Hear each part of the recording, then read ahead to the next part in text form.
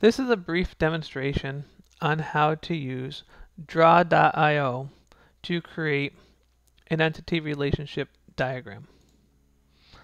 The first step is to open up a new browser window and navigate to draw.io.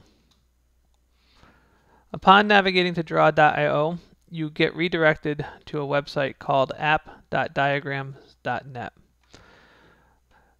Your first visit will allow you to choose where you'd like to save diagrams that you create to. For instance, in my case now, I'm going to choose Decide Later, but the program is very flexible, allowing you to save diagrams to places like Google Drive, OneDrive, Dropbox, GitHub, and others, which you could easily share with your colleagues. When you come to the website and choose where you want to save things from, your next step would be to do a File, New, and look over all of the various types of diagrams the tool is capable of completing. For those of you who are not familiar with this tool, it is much like a popular Microsoft tool called Visio.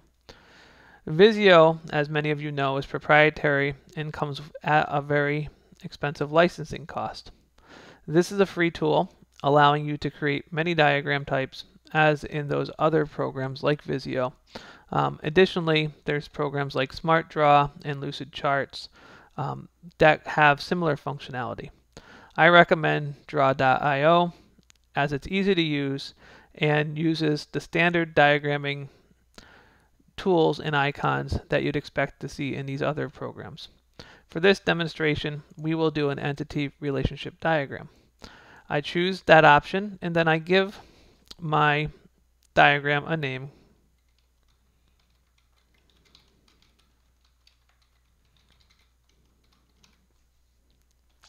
And choose Create.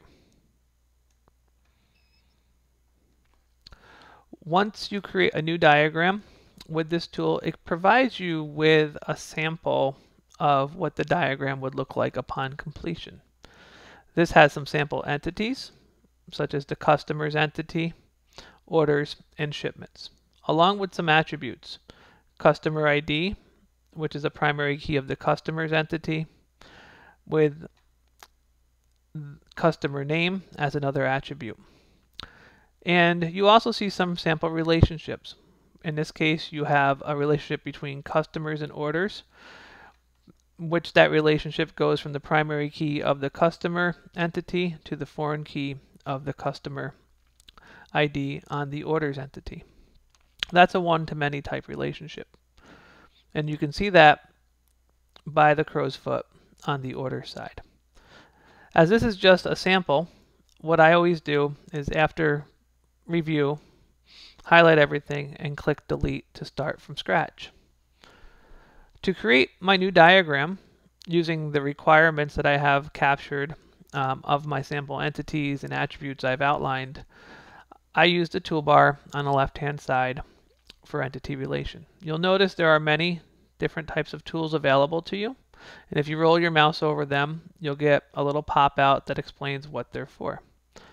To create a new entity, you click on this first one, and it will put that entity onto your diagram. You can move it around wherever you need. And for instance here, I'm going to call this entity Students. And I renamed that entity by just double-clicking on the text that was there and started typing my new text. The primary key in this case is going to be student ID. And out of habit, I like to indicate my data types, which will be integer, and if a field is null or not null. And a primary key, by definition, has to be not null. That will uniquely identify each record in our student's entity. I'm going to now add additional attributes, like first name, not null. Actually, we'll make this text, and we'll say a size of 30, and we'll do not null as well. Let's do last name. We'll do text 30, not null as well. And we'll also do email we'll do text 100, not null. So we require each one of our students to have a student ID, a first name, a last name, and an email. And we know that by knowing that they're not null. I chose text because different databases have different types of fields for data, or their data types. Character, text, varchar, those are all very common. So depending upon your database product that you might use, you might be more specific and indicate if that's going to be a variable length character, a varchar, or whatever your database supports in this case. So I've done this to keep mine more agnostic. Additionally, I'm going to do another table here, and I'm going to call this my faculty table. And again, I'm just going to drag it, and I'm going to resize things here. And I will call this faculty, and we'll do similar to our students table. We'll do a faculty ID, integer, not null. And you might wonder, while I'm naming my fields, and I'm not using any spaces or anything between the words of my field names or my attribute names. This process is known as Camel Casing. And I do that because when you use spaces or special characters when it comes to programming and databases, it's much harder to work with. It's possible some products and languages support it, but I avoid it like the plague because it makes your life more difficult when you're actually having to program around it. So Camel Casing is a good way to make your attributes readable and then avoid any pitfalls you might have because of spacing and such. Another approach you might want to do is use an underscore between words. But Camel Casing is really readable. I just recommend you pick a naming convention and style and you adopt it and then use it consistently. The next step, what we're going to do really quickly in this design is we're going to add a relationship between our students and faculty. And this is basically going to give each student a faculty member that they're assigned to. And what I'm going to do here with this tool is I'm going to add in one of these options called Table Row 2, which is an FK for foreign key. And I'm going to click on it. And what we're going to do is we're going to drag it here so it merges into our student's entity and snaps in. If we snap it in properly, it'll stay everywhere we move our student's entity to. So now that we have that FK, which means foreign key, is how we relate one entity to another in our diagrams. We'll rename it to match our faculty identifier or our faculty ID. We'll give it a consistent same data type. And in this case, we're not going to indicate not null. We're going to leave it so that it is nullable, whereas not all students will always be assigned a faculty member. And that allows the flexibility in case faculty members leave the company or leave the college, etc. Now we need our relationship.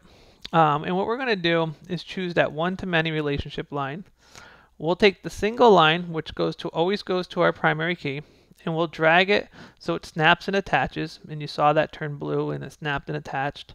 And then we're going to do the same so that it snaps and attaches to our students. So if we read this, one faculty member can be assigned many students. And if all is attached properly, we can drag it on our diagram so that our faculty have a one-to-many relationship to our students. The last part that I'll show here is what if we needed to add a new attribute into our existing entities. We have this item here called Table Row 1. If we click on that, it will drag into our grid layout, and we can just, again, just like the foreign key, snap it in so it attaches, and make sure it attached, and by moving your entity, you'll see if it goes with it. If it's properly attached, go ahead and rename it. So I'm going to call this my primary phone, and this will be another one of these text fields for 14, and I'll make it not null. We require everybody to have at least one primary phone number, and that size allows for parentheses and dashes, etc. As well. Upon completing your diagrams, the next thing I always recommend doing, position everything so it's easy to follow and read.